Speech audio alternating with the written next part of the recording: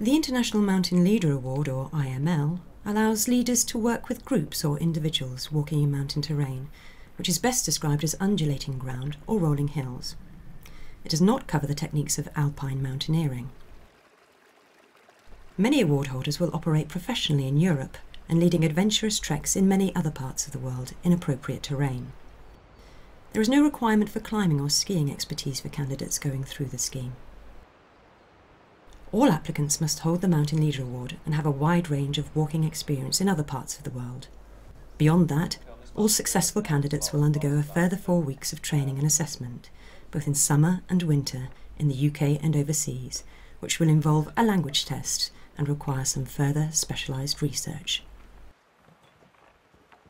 IML holders are able to lead groups on snowshoes in winter and may act as providers of the Walking Group Leader Scheme once they have been approved by Mountain Leader Training.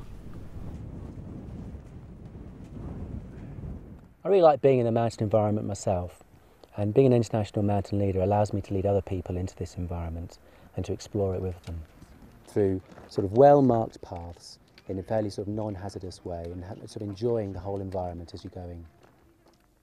As well as doing day walks as an international mountain leader, it's easily possible to do multi-day walks, linking up a series of huts, and this really gives the group a really good chance to explore the mountain environment and to look at the beautiful flowers and the geology and to really sort of get in tune with the scenery around them.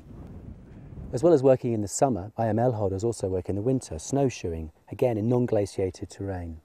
And that is leading parties with snowshoes through sort of rolling Nordic terrain, as it's known.